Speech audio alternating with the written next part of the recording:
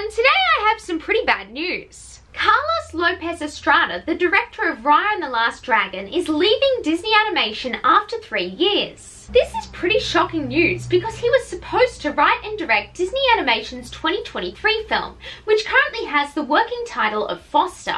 So the big question here is, what is going to happen to Foster?